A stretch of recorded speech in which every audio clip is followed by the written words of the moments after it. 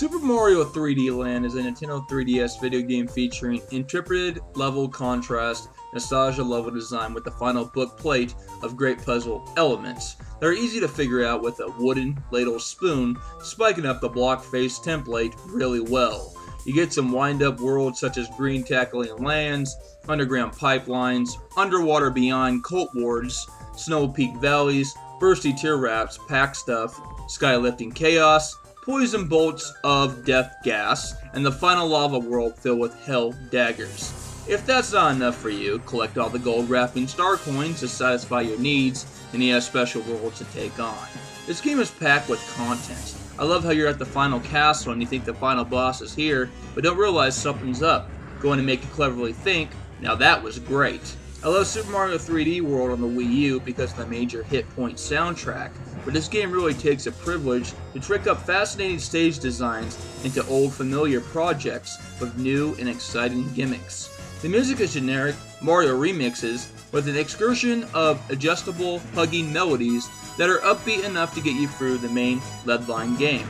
The controls where I have an issue. It's not the game's fault, so I won't count on my review score, but that damn control stick on the 3DS made me rage drastically and peppermint bombs of spanking tantrums. Not a good way to set yourself on raging roast fires. The bosses are generic as well, but I was surprised at the total end where it was different, so that was a nice formula change due to the flattened boss wave mode. The enemies are star-lifting creativity because they have new ones as well, and that spinning, rotating, directional dragon block thingy, well done, Nintendo. You also have Goombas and other Mario Anthology enemies from the previous game, where the charm is there, if you just like the old yelling lot enemies, to stand still, your Bunstone drill stick. Toad houses are back with a nice sweet lump of magical mistiness, where you collect an item and leave out of the house to continue your legacy adventure. What a nice styling touch. Some sensitive eyes won't like the 3D, just turn it off. You can still enjoy the game where 3D isn't there. So for what I played, this game deserves a 10/10 right away. Its rubber frame world and level design with packaged extra content for whether your sun-dried faces up into happy wisdom trees is a shocker that I didn't suspect from a Mario game. If I had to say this is probably one of the best Mario 3D platformers ever.